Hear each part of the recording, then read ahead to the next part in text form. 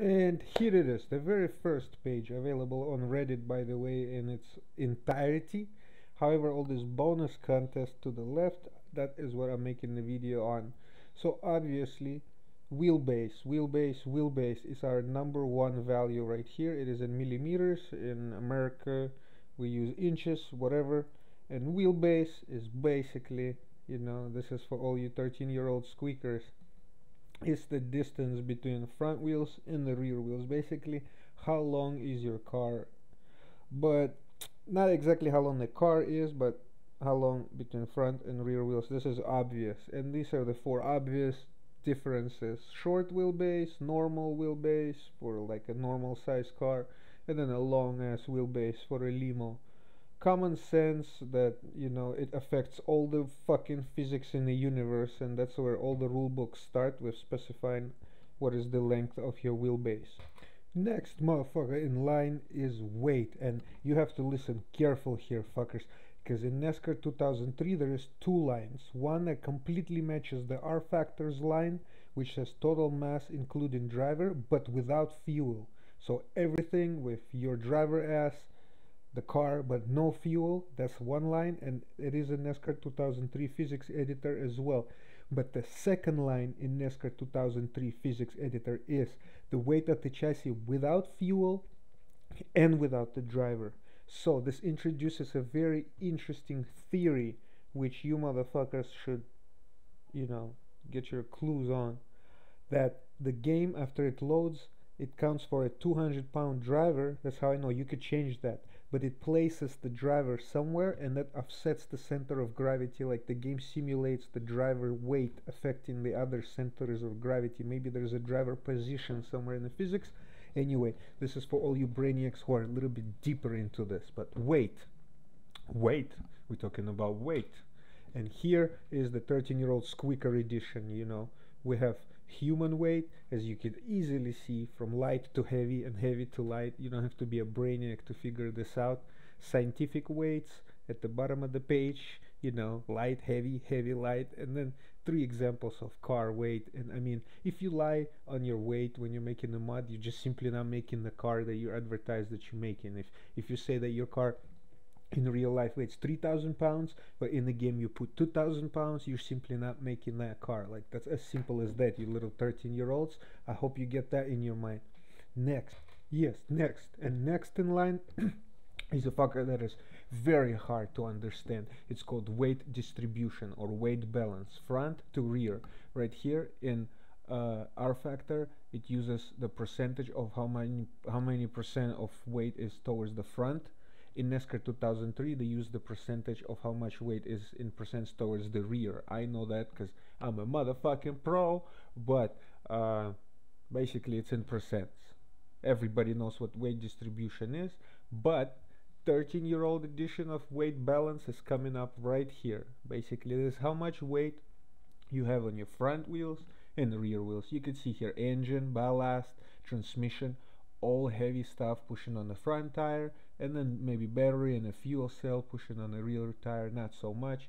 Good examples of this thing is, no, this is not good examples, but right there, let's say a lot of front weight would be this cab chassis. Right here, you see nothing in the back, so most of the weight is in the front, well, obvious. Or let's say this SUV minivan, and you put like a giant washer machine in the back, or like a giant piece of metal in the back, and now all your rear wheels are loaded. But this is a good idea for all the 13-year-olds to kind of get the idea of what the weight balance is. Front, rear, front. That's gonna affect of how you brake and how you accelerate. I'm gonna end it right there before your brains melt. And here probably comes the king of gravity and physics, called center of gravity height. And this one is obvious, you little 13-year-olds and older adults. I'm just not even gonna give you the definition. I'm just gonna skip straight to the squeaker version of it. And center of gravity, guys, basically this is how high your center of gravity is. Google, do your research. On a go-kart it is very low, as you could see. On a SUV it's higher, and on a stupid English bus you could probably see where the center of gravity would be, especially if all the people will be sitting on the top floor. Basically, it's gonna affect the way your car tilts, and not only that, the way your car tilts in all directions. Let me just say that. All you little squeakers probably already ran away by now, so hopefully, if the serious people are still watching, the next candy is front and rear tracks. We're just gonna go over that one. Smile a little bit, pussycat, and go.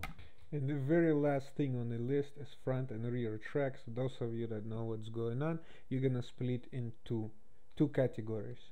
Basically, right here we have front and rear tracks equal to each other. Category of people at number one, who are gonna realize the importance of shifting one of these tracks just half an inch to the side, or half an inch inward, or maybe half an inch inward or outward in the front, just a tiny adjustment. Those of you that understand the significance of this tiny little thing moving at this and that, that's one category of people. The second category of people, you just have to just understand that the distance between the front wheels is the front track, and distance between the rear wheels is the rear track. Three cars right here I wanted to show.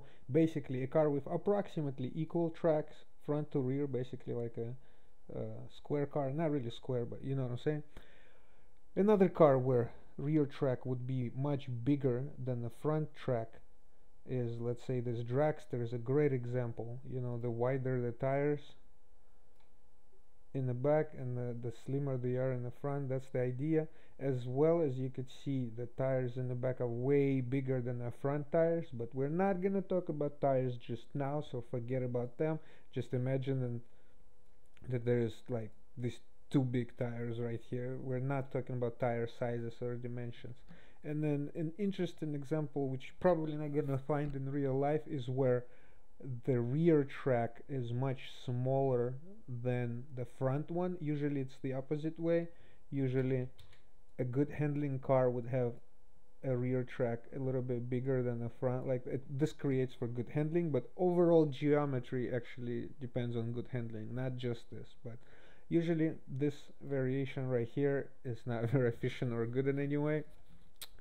To simulate and show it to you kind of like this, I hope maybe someone appreciates it. To simulate one wheel in the back, as you know, NASCAR 2003 obviously simulates a car with four wheels. You know, we're not doing New World silly physics. You know, he could probably next come up with a 3-wheel car mod, but right here, I just have to talk shit. I'm sorry, bro. In the back, to show that up, I guess if you just simulate two rear tires being extremely close to one another, it'll be the closest as you can come with a car where the front track is much larger than the rear one. I hope you appreciate this little one. Those that do, you fall into category number one. And then those that understand a tiny adjustment between front and rear track just like that could cause the whole difference in the race outcome. Welcome to category of people number one.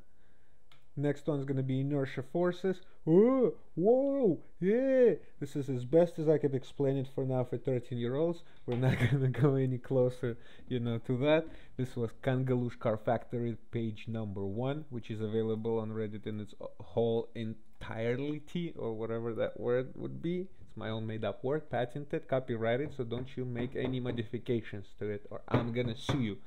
Bye.